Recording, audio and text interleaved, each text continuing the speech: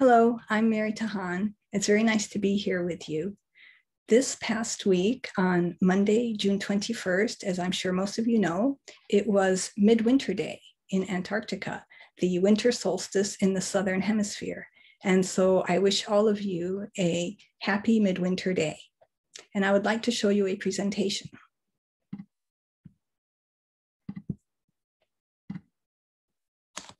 I have been interested in writing about the polar regions for several years. I see these regions as both alien landscapes and familiar environments. The Antarctic and the Arctic are extreme places on Earth, but they're also places of discovery and cooperation between humans from different cultures, and, as I believe, between humans and animals. My current series of books concentrates on the history of Antarctic exploration, including the era that has been termed the heroic age, from 1897 to 1922. One of the focuses of my research and writings has been the animals who have played an important role in nature, on Earth, and alongside humans in the endeavor of exploration and of gaining knowledge of our world. My research on this specific series began several years ago when I traveled internationally to research historical archives and to document historic places relevant to early explorers. I researched in Norway, Argentina, and England, to name a few countries. There, I read expedition diaries, letters, and reports, and interviewed explorers' descendants. Then in 2012, I was fortunate to be invited as one of the selected artists to work on the Antarctic continent. This invitation came through the DNA, the National Directorate of the Antarctic, for which Mariano Mamoli was director, and which was in conjunction with the Argentine Antarctic Institute. Traveling to Antarctica by cargo ship, C-130 Hercules planes, Zodiacs and Twin Otters, and the work I performed in Antarctica enabled me to see firsthand the alien and beautiful landscape. I was able to photograph the historic sites associated with the stories I was documenting. It gave me the chance to speak with scientists working in Antarctica and to hear their passion about the richness of this continent, the rapid change of its recent environment past, and the tenuousness of its future. It is a privilege to witness the beauty, the harshness, and the fragility of this place, especially now that it continues to be threatened by climate change caused by humans' own actions. And so, to document it was my mission. We were a group of artists who had come to portray this important continent of Antarctica through our own art. This was K.A. Colorado's Banquet in the Antarctic, performed on site on the continent, capturing the fragility of humans and animals within this fragile ecosystem and offering an homage to early explorers. This group of ice cores are part of his ice core sculptures, which he began in 2008. This particular group was created for NOAA, the National Oceanic and Atmospheric Administration, and it captures the DNA and dialogue of the health of the marine systems and the endangered polar regions. I communicate the image, the message, and the history of Antarctica through the literary arts, through writing books. In Antarctica, I find a bond between humans and animals and the Antarctic environment. The landscapes and icescapes seem alien, but they are ourselves, our nature. They are isolating, but at the same time, they engender a feeling of belonging. It is impossible not to feel a certain sense of protectiveness toward this vast and beautiful part of our world. The Antarctic continent was the last place to be explored on our Earth. It was the equivalent of going to space, to another planet. It has brought knowledge to humans, and conversely, humans have brought their own imprint onto this continent.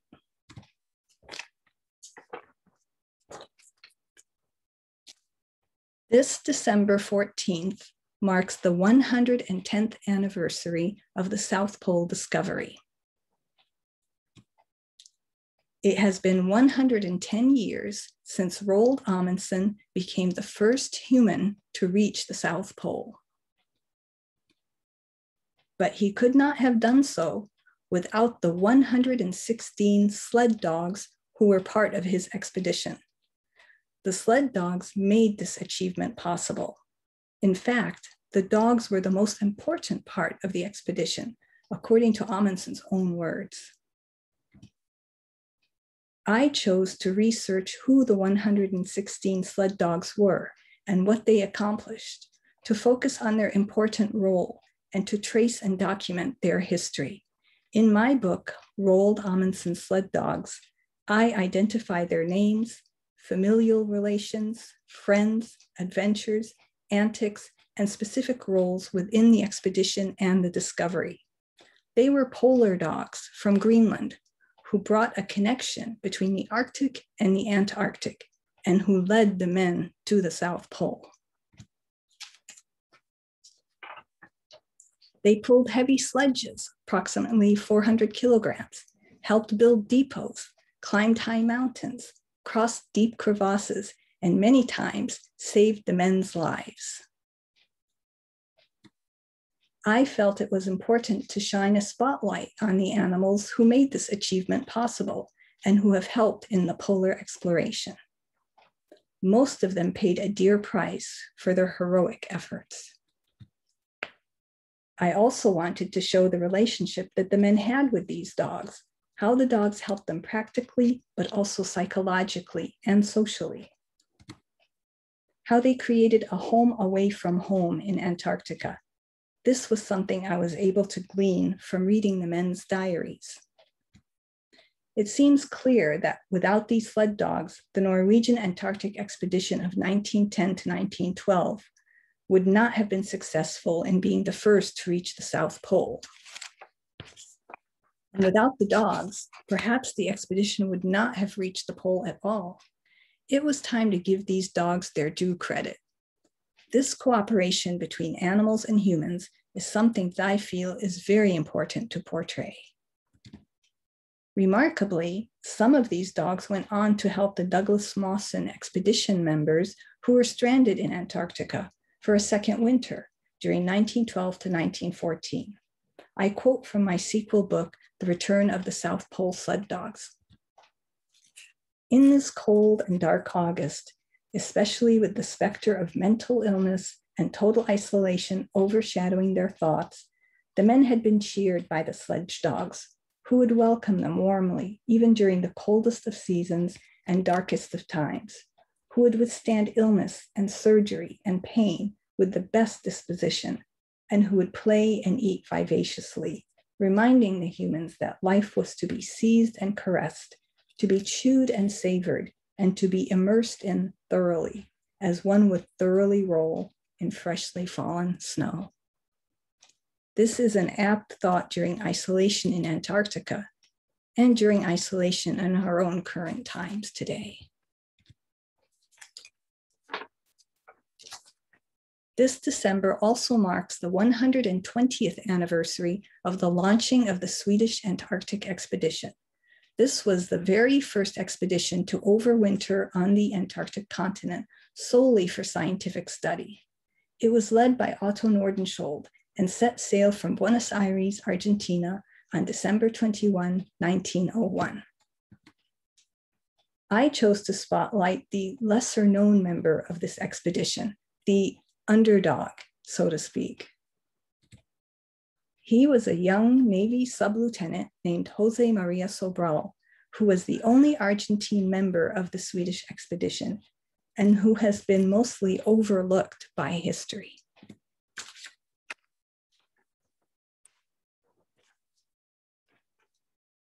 Sobral set sail on the ship Antarctic and confided the details of his adventures to his diary. By analyzing and publishing his diary in my book, The Life of Jose Maria Sobral, I attempted to bring his history to light. Sobral and the rest of the expedition endured hardships when their ship sank, caught in the ice. The 29 expedition members ended up spending 2 consecutive winters in Antarctica while separated in 3 groups at 3 distant locations. They were not equipped for a second winter in Antarctica. And so they relied on the Antarctic animals around them for sustenance and for life. The seals and the penguins gave their lives so the men could live. Sobral himself felt isolated in so many ways, geographically, environmentally, socially, and culturally. And yet he and the others persevered. Cooperation was the key to their scientific findings and their survival. Cooperation is an important theme in Antarctica, especially international cooperation. It is paramount among countries in the Antarctic today, and it was crucial to early and mid-century exploration in Antarctica.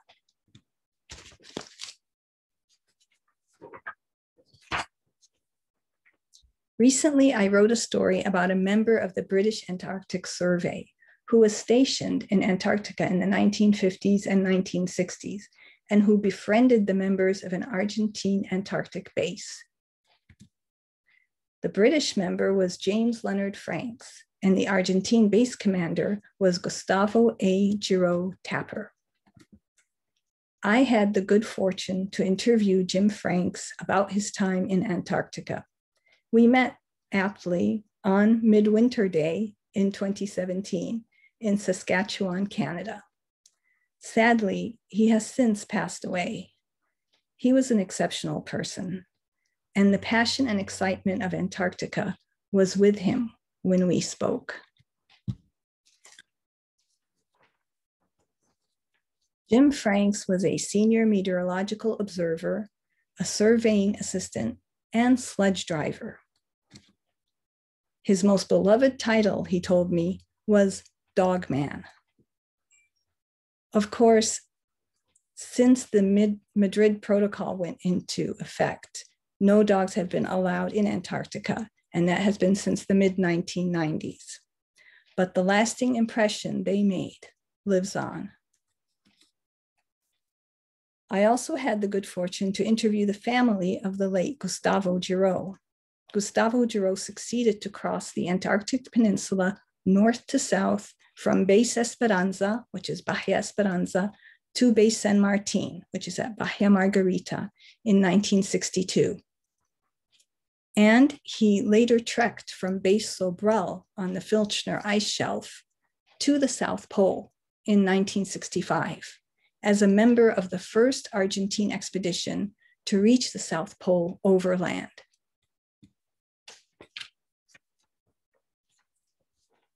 Both these men embody the spirit of Antarctic friendship, of banding together, and of pursuing science, nature, and exploration in Antarctica.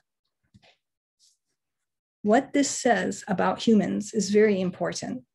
That is, our ability to deal with ourselves in an alien landscape, our talent to overcome adversity, and our willingness to work with others, both humans and animals. And what this says about animals is that they are a very important part of life. They are heroes in their own right.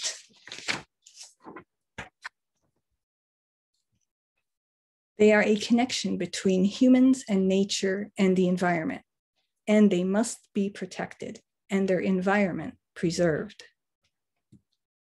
This is Antarctica. It is both the best and the harshest of our world, our environmental nature and our own human nature.